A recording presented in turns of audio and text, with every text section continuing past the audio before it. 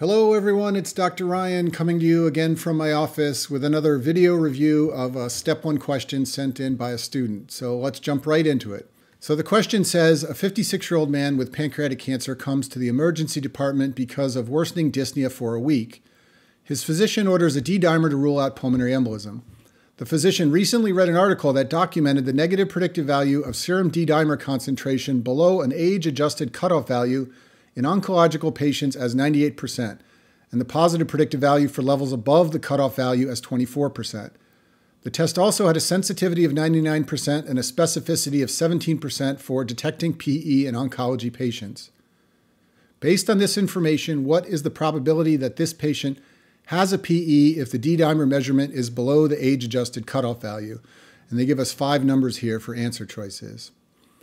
All right, so basically this is a really straightforward question about negative predictive value, but it's hidden behind some super confusing, dense language designed to get you lost so that you can't answer a very straightforward question.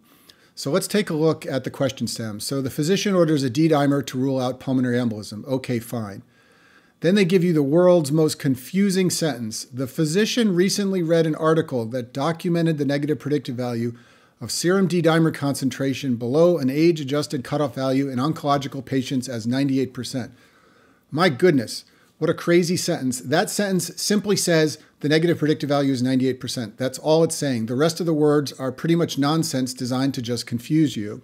They're saying there's an age-adjusted cutoff value, but that's not important to the question.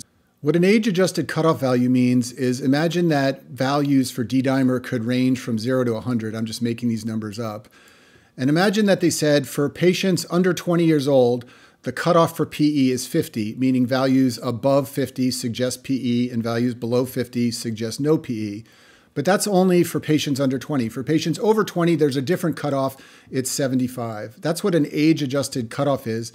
But it's irrelevant because we're going to apply it to this 56-year-old man. So we don't need to know about the age-adjusted cutoff value or worry about that. Basically, for this third sentence here, we can cross off all this language right here and just read the negative predictive value of D-dimer is 98%. That's all you need to know. Everything else in that sentence is irrelevant. They're just throwing words in to confuse you. And once you know the negative predictive value, you can answer this question. It's asking you, what's the probability the patient has a PE if the D-dimer measurement is below the age-adjusted cutoff value? And that's going to be based on the negative predictive value. So to explain this clearly, let's remind ourselves of the 2x2 tables we use when we're talking about sensitivity, specificity, and positive and negative predictive value. So in a 2x2 table, you have a test, and the result can either be positive or negative. So in our case, the test is a D-dimer, and the result can be either above the cutoff, which is positive, or below, which is negative. And then along the top, you have the gold standard. So if we had some gold standard for diagnosing PE, we would have patients who either have PE by the gold standard or patients who do not. Once we set up this table, up here we've got true positives. These are patients who are positive by the screening test and positive by the gold standard. Down here, we have true negatives. Up here, we have false positives. These are patients who screen positive, but they don't have the condition by the gold standard. And down here, we have the false negatives. Well, the negative predictive value is simply saying of all the people who test negative, what percentage of them are true negatives? So it's going to be the true negatives divided by everything down here, all the people who test negative, okay? It's going to be the false negatives plus the true negatives. Sorry for my sloppy handwriting here.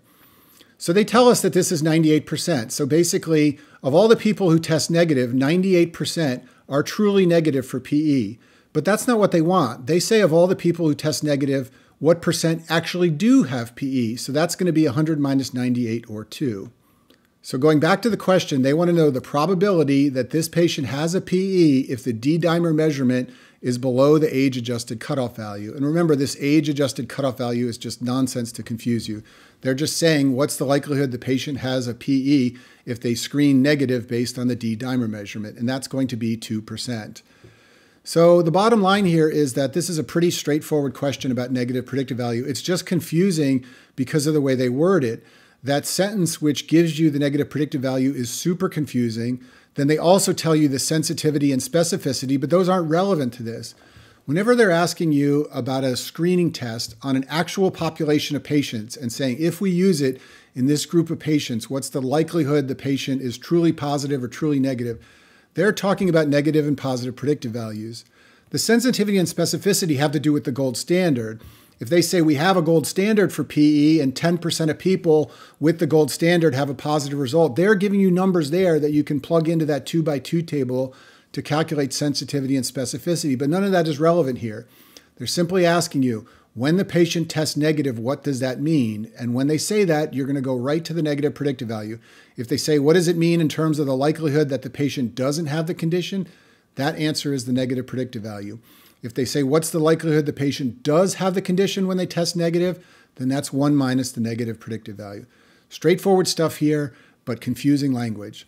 So what are the take-homes from this? First of all, don't get confused by language. Practice reading dense paragraphs, either in board questions, in textbooks, in journal articles.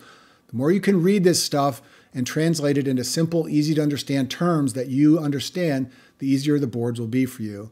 And then secondly, make sure you go into your Step 1 exam and even your Step 2 and Step 3 exam knowing the basics about how to use negative and positive predictive value and sensitivity and specificity in questions like this. And that concludes today's Step 1 question review.